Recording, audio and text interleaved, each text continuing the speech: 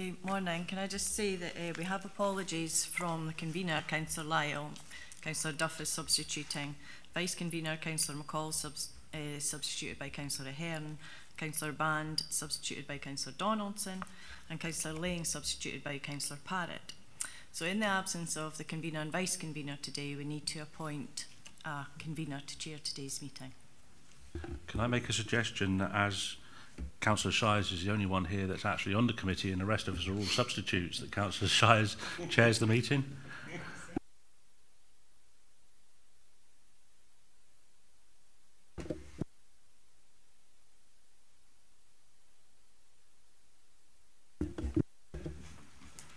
Is everyone, are your microphones working? Yeah. Okay.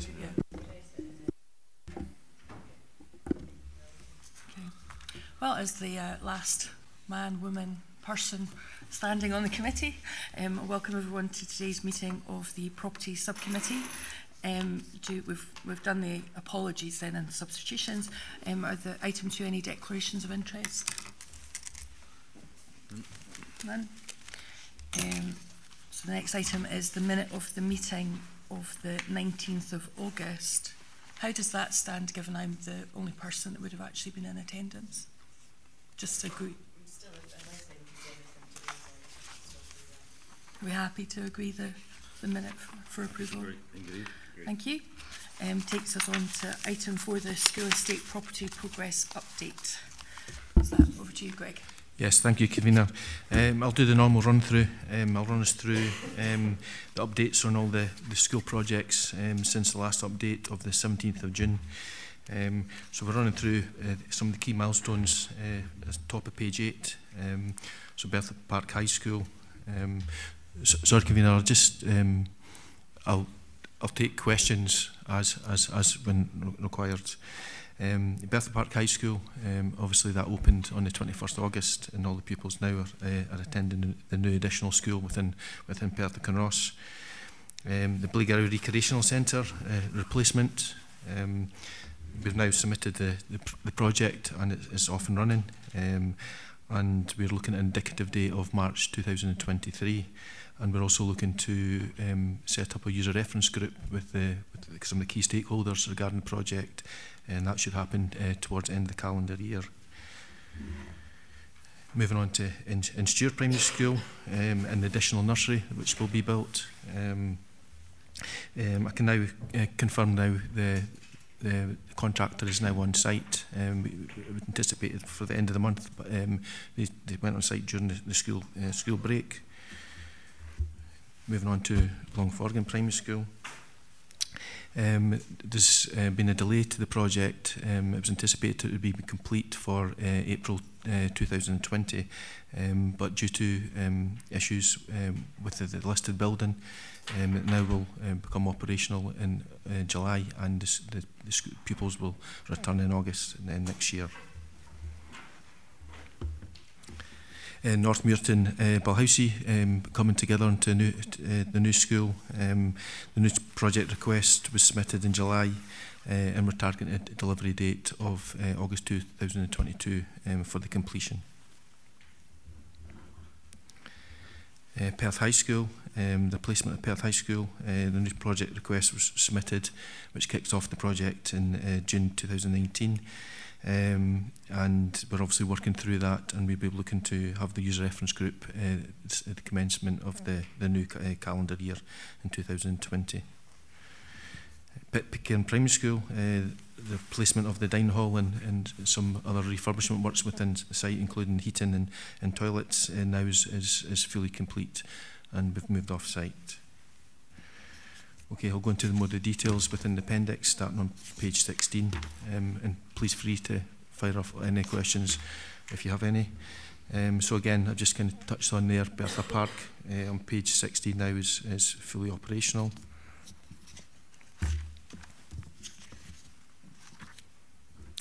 Blaigary Recreational Centre, kind of just touched based on there, so that's moving forward.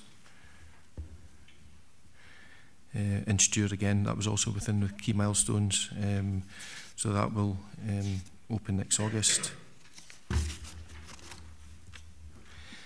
Letham Primary School, which wasn't within the milestones. I'm pleased to confirm that the project's progressing well, and we'll be complete the works for next summer.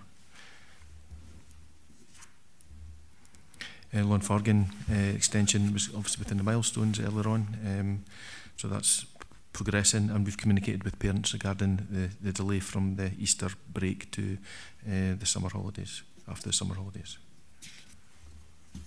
I'll just ask on that, Greg, what the feedback from parents has been, and are there any implications for the transport arrangements? No, everything's been communicated, and there's been a couple of inquiries, but no negative feedback, and the head teacher and that confirmed that was one of my questions first thing this morning, just to make sure, but both head teachers are okay. Yeah, no issues. And the transport's all? Yes, everything's in place to make sure that continues, yeah. Again, as mentioned earlier, in the milestones is the new school consisting of Northmuirton, Balhousie is progressing as planned for an operational date of August 2022. Oakbank nursery extension, pleased to confirm, even though within the kind of key milestones there, the start date was November, but we went on site during the October school holidays, so the project is up and running now.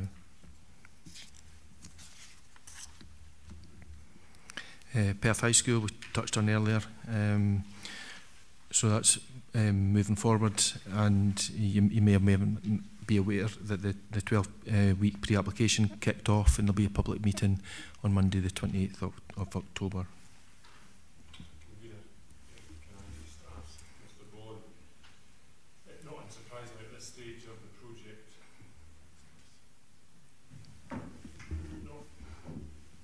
Not unsurprisingly, at this stage of the project, there's a lot of TBC in a project of this size and this state of development.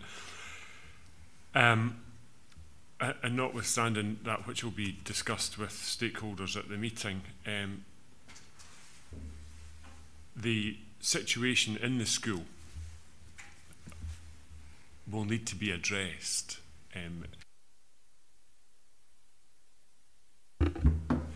It's clear that there's always a balancing act between investing in that which you've got in anticipation of a brand new facility, but it is largely understood, I think, and I'm sure that the convener will be aware, that there are some real pressures for learners and teachers in that building, and in terms of learners, not the least of which is the dining facility capacity and the toileting situation in the high school, I understand to be pretty dire, really, and I know that we're limited in terms of we've only got the building that we've got until we've got the new school, but can I ask that it's looked at, or how would we address that? Because I'm pretty sure that, you know, kids in feeder schools in primary 6 and 7, well, maybe not actually, if you've got 2023 down there for an operational building, it's still years of being in the current building, and I think we probably should look at and possibly engage with the young learners themselves and say, what is, just in plain language, what is the worst thing about being in this school at the minute in terms of the building? And I think they'll come back to us with the dining facilities and the toileting situation in the building. So is there something we can do competently to address that in between now and having a new school operational? Councillor, I think the answer is yes. I mean, I think I'd like to pick up on your comments and with a site visit, and particularly what you're saying. We have invested significantly in the building over the last 4 years, and between education and property service, we've identified money to keep the building going until 2023 in terms of revenue funding. But outside of this, if I can pick up on those two areas that you've raised concern with, and we'll come back to you. Can I just ask, I noticed that a number of the people are the same team that would have been involved in Bertha Park, about sort of learning experiences, because it's amazing, but I dare say that, you know, there'll be other things that we'll want to, so it's about the user reference group and how are they going to go out and have a look at Bertha Park and see, you know, the kind of facilities that were built there and, you know, that kind of thing. If I can say yes, there you know, Robertson's and Nor are common to Bertha Park. I have to, just having opened Bertha Park, to say it's probably now 5 years out of date. It's one of those things you put in process. So yes, it is not going to be a replica of Bertha Park. Things have moved on a bit as they always do, and that whole user reference group, we're certainly going to learn from Bertha Park on what went well and what, you know, in hindsight, you know, it's maybe not as good as it could have been, which I don't think there's many things, but you know, education is a constantly moving target, and building facilities to meet those is one of those. If I could just pick up on one of the things we're doing at Perth High School is, at this moment in time, given the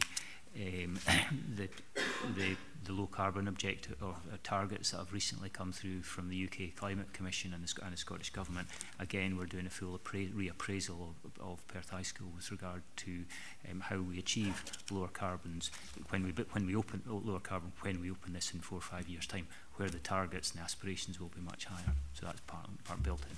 Can I go back to that point then with the Blairgowrie Recreation Centre? What does that actually mean?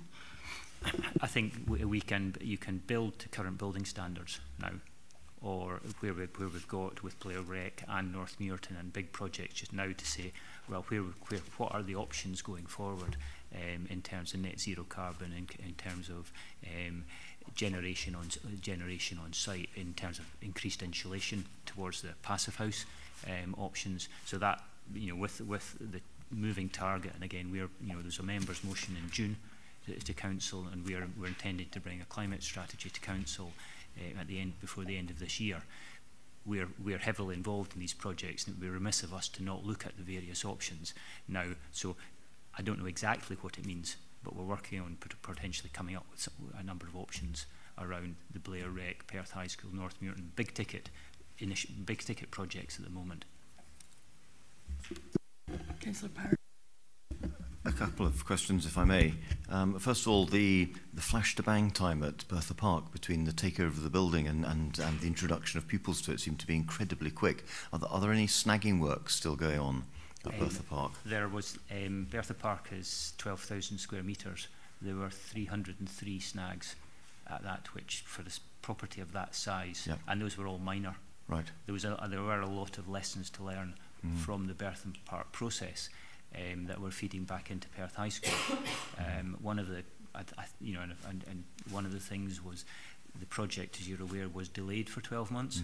What we as a council did, we invested in the design team fees during that time. So I think from Robertson's perspective and design team's perspective, we went on site a lot better prepared, and that has resulted in a better finished building at the end. So essentially those minor snagging works are not impacting on the experience of teachers or pupils at all? Not at all. I mean, when I say 300 minor snags, yeah. That's a minor snag in this building of that size. And if I may, I was at a parent-teacher council meeting recently at St Ninian's, and there's a concern that the works there are overrunning and won't be finished by, I think it says December here. Can I be reassured as to what is actually the situation with the works there? Thank you. Obviously works at the moment, and again we're in October, and December's only 2 months away. I'm informed by the design team and the contractor that December is feasible, and that's what we're working towards. Thanks. Can I go back to 3.5 and also page 22 in the appendix, North Muirton Balhousie? In fact, I happened to be on the Lifelong Learning Committee when the decision was taken to close Balhousie. That was a decision the SNP group opposed, but the decision has been taken. What I do want to ask now is it being treated as a merger of the two schools? And secondly, do you have a proposed name for the new school? Councillor Johnson, We will be looking to appoint a head teacher for the two sites. We're kind of working up kind of business change kind of plan about how we pull that together. I know, speaking to Sharon Johnson, the head of education, we're looking to have things in place 18 months prior to the school opening, and part of that will be the full engagement with obviously the parent councils and the communities about a new name for the school. So there will be extensive consultation with parents on that. Yes, Thanks. I can confirm that, yeah. Councillor Dugan. Thanks, Convener. It's just a supplementary to your question and the response that you received from Mr Crawford. I'm very enthused to hear the way that officers are approaching the climate ambitions of the Council, given how relatively recent those ambitions have been articulated by members. Am I right in saying, though, that the elected members of the Council will need to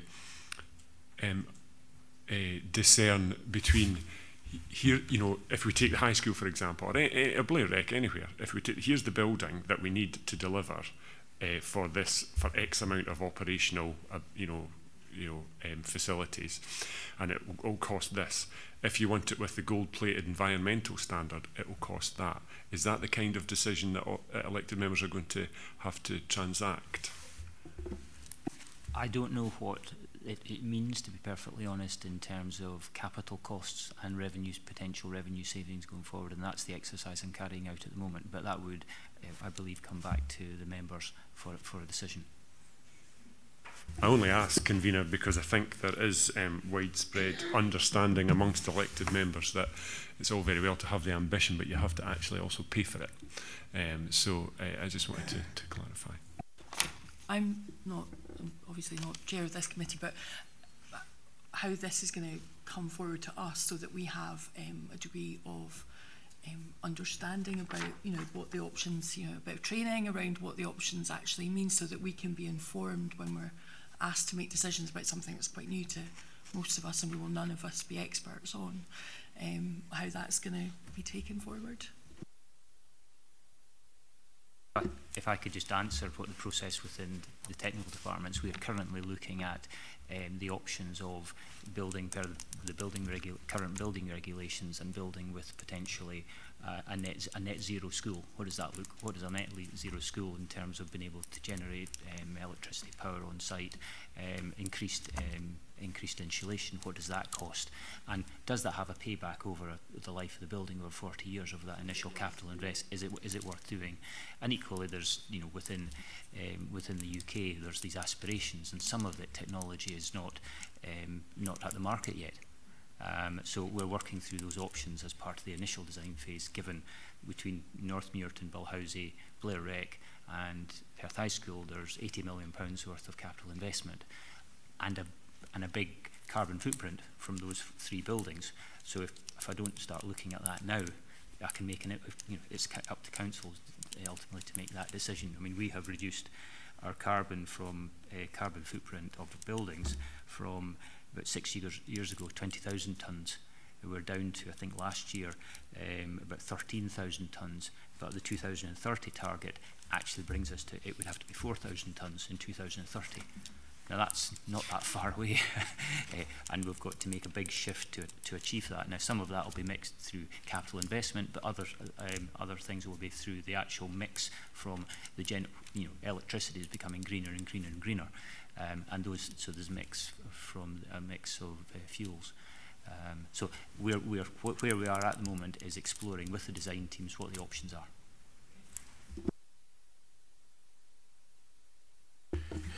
Okay, just finishing off on the appendix, Pitcairn, we kind of mentioned that's now complete, the dining hall and the refurbishment within the school. Moving on to page 26, Rattley Primary School.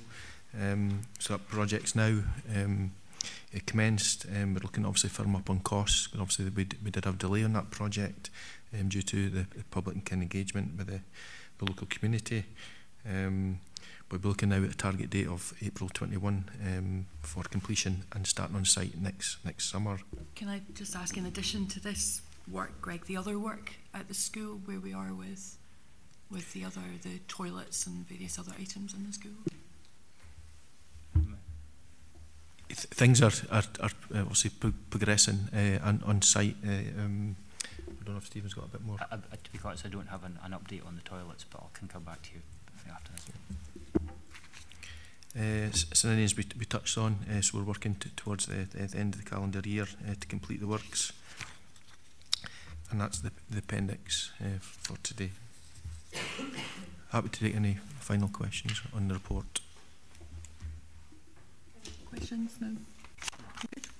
Thank you very much, Greg. And that takes us on to the private paper P1.